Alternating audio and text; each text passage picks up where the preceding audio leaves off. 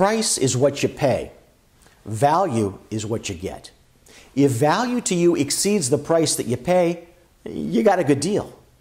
For the seller in that same transaction, if value, the price that you, the buyer, paid, exceeds the seller's price, what it costs the seller to provide the item or the service, then the seller got a good deal too.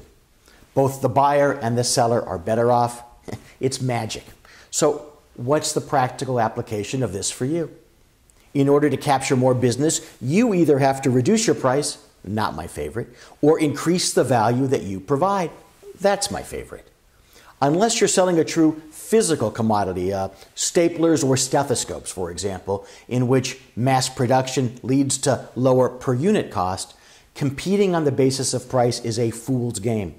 Your competitor will simply lower its price by a few cents, a few dollars, or a few $1,000s, depending on the scale, and then the downward spiral begins. Instead, focus on how to increase the value that you provide. While price is easy to see, Botox treatment this week only $199, value is far more slippery. It's amorphous, it's individual, and it's particular.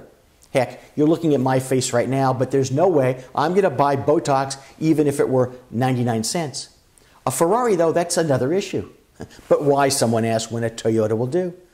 Well, that's what makes price and value interesting. Accordingly, price and value can be used to attract, and they can be used to repel. Repel? Yes. The plastic surgeon whose fee for some procedure is $4X is not competing with the plastic surgeon down the block whose price is only X dollars.